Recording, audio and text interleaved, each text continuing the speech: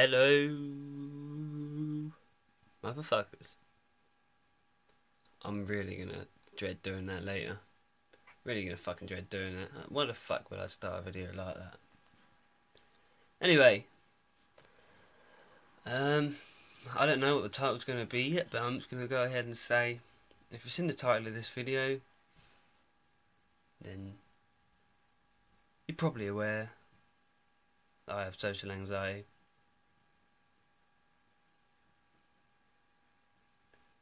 Fucking hell, I just thought someone was walking up my stairs and really scared me and really tripped me out. Fucking hell. That's just my fucking bird. Fucking bird over there in a fucking cage biting the wall. Fucking bird biting the wall. Anyway, fuck's sake. You probably gathered that I've got social anxiety. I'm not really sure what I want to talk about. Let's try and explain what social anxiety is. Well, I don't really need to explain it to you. I can just read it from this website that I've got loaded up. Let's read a brief bit from it. Social anxiety disorder is sometimes called social phobia. Sometimes. Social anxiety disorder is not just shyness, it's more severe than this. Fucking hell, a lot more severe than that. With social anxiety disorder, you get very anxious about what other people may think of you or how they may judge you. As a result, you may have great difficulty in social situations which can affect your day-to-day life. Symptoms include a marked fear or dread of social situations. You fear that you will act in an embarrassing or humiliating way and that other people think you are stupid, inadequate and foolish. And that almost sums up the whole thing, really. Because that is what it is. It's fear that fucking everyone's looking at you, thinking you're weird, thinking you're a fucking freak. And you always, like for me personally, and most of us, we always fear that every social situation we get into is going to end in public humiliation. Like, imagine if everywhere you went, everyone you spoke to, someone chucked an egg on your head or something. Eventually you get used to that feeling and you'd hate it so fucking much. You'd avoid going to speak to people. You'd avoid going out anywhere where you can get an egg on your fucking head. And that's kind of what it's like for social anxiety. In some cases, the fear is only for certain situations where you'll be looked at by others, even if they are known to you. For example, you become very anxious if you have to perform in some way, such as giving a talk or presentation, taking part in a discussion at work or school, etc. But you are okay in informal social gatherings. I think that's a rare kind of social anxiety. Some people who only... I think there's a whole other term for that. That doesn't really sum up... That shouldn't really be included in it, really. I think that's something else. Fear of public speaking. Or some shit, I don't fucking know. I'm not Dr. Walters, am I? In other cases, the fear occurs for most social situations where you may meet strangers. This can even include eating in public areas, as you fear you may act in an embarrassing way. And that's true for us. I mean, I don't have too much of a problem eating in front of people, as long as it isn't somewhere where I'm the only one eating and people can fucking hear me swallow and shit. Because then people think I'm eating weird. People think I'm fucking, I don't know, just eating weird, I suppose. You may have weeks of anxiety prior to a social. Fuck's sake! You may have weeks of anxiety prior to a social event or an event where you have to perform. I mean, that could be anything. Say you're going to go for a job interview, although not many of us go for job interviews nowadays. Say you're going for a job interview and it's in 2 weeks' time. You'll be fucking thinking about that for the whole 2 weeks. You'll be thinking what you're going to say, how you're going to say it, how you're going to see it, what you're going to wear, fucking how many fucking spots you're going to have on your face, if your hair's going to be cut or not, are you going to have time to shave and, fuck's sake, loads of shit. Um, and basically, with social anxiety, because you're always fearing fucking humiliation, you're always fearing that you're going to be made a joke of. And that's a horrible feeling. You don't want to feel like I said earlier, with the egg on your head. You don't want to. You don't want that to happen to you all the time. You don't want to feel like you're making a twat of yourself. So, you learn to avoid these things, and that just makes it worse, really. Some people like can't even come out of their house, and some people haven't spoke to more than like 3 or 4 people in the last 10 years or something. Maybe they only speak to their social worker or carer, because that's how bad it can get. It can get really bad. So you avoid such situations as much as possible. If you go to the feared situation, you become very anxious and distressed. Yeah, because immediately a million things are going through your head. Like I say, this is going to happen, that's going to happen, I'm going to look stupid, people think I'm weird, I'm embarrassing myself, blah blah blah. You may develop some physical symptoms of anxiety. These may include a fast heart rate. That's pretty much always going to happen, because you're scared. I mean, when you're scared, your body, puts you into the fight or flight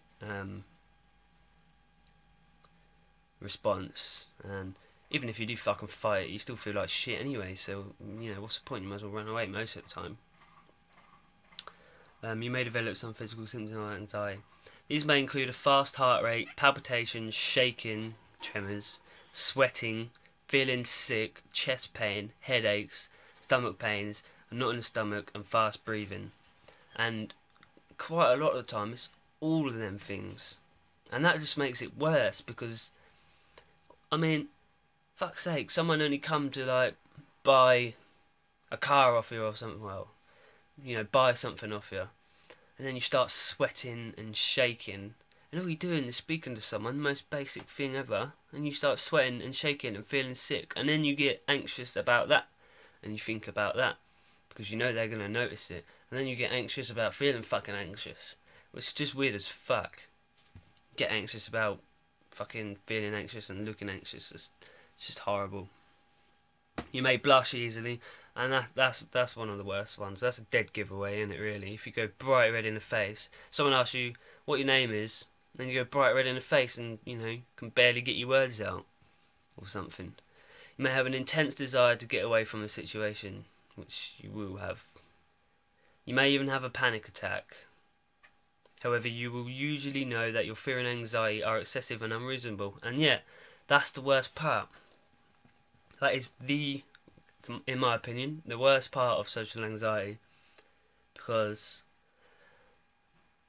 I know all the thoughts going through my head, totally unrealistic. It probably won't happen, and even if they do happen, who gives a fucking shit, Even if I do have to speak in front of 10 people, and some of them think I'm weird or don't like me, and who cares, man? I mean, I don't care, but I do care. Well, I don't care, but my body cares. I mean, I can't control the chemicals that are fucking released into my body and make me feel this way. This is why it's so fucking shit, because, I think we all tell ourselves every day, come on now, that's just stupid, fuck's sake. You don't need to feel this way, but you do. Who has social anxiety disorder? It is one of the most common mental health conditions. As many as 1 in 10 adults have social anxiety disorder to some degree. It usually develops in the teenage years and is usually a lifelong problem unless treated. Just over twice as many women as men are affected. Just over twice as many women as men. So it's more common in women. I actually didn't even know that. I thought it'd be more common. Well, I suppose. Makes sense in this fucking society. Society's fucking shit. What causes social anxiety disorder? The cause is probably a combination of your genetic makeup,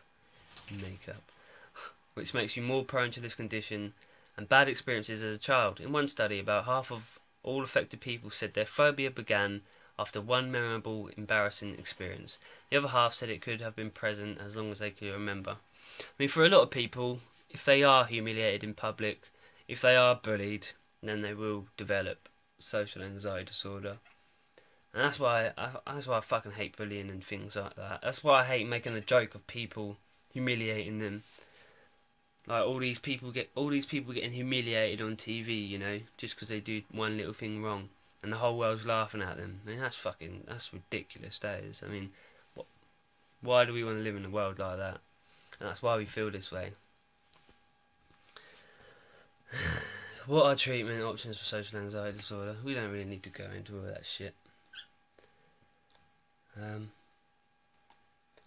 Honestly, I didn't plan the video to be like this, and I probably have just rambled on about a load of rubbish.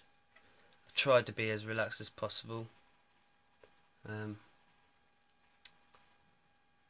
So yeah, I think that pretty much sums up social anxiety, and this is me saying I have social anxiety, and I fucking hate social anxiety, and I wish I could just not have social anxiety. Social anxiety, piece of shit.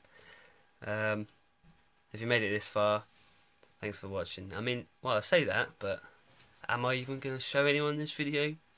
Who fucking knows? I don't even know why I'm making this video. Why does someone with social anxiety want to make a video saying, here, this is social anxiety and this is what I have? It doesn't really make any sense, but I suppose if we're going to get better, we have to come to terms with who we are, what we've got. Easier said than done. I tell myself that every fucking day. Don't we all? But, I mean, in a roundabout way, if everyone knew I had social anxiety disorder, eventually that sort of worry would wear off. Like, I wouldn't care that everyone knew I had social anxiety disorder. Or at least I think that's how it will work. Fuck knows. Apologies for my language. Thanks for watching.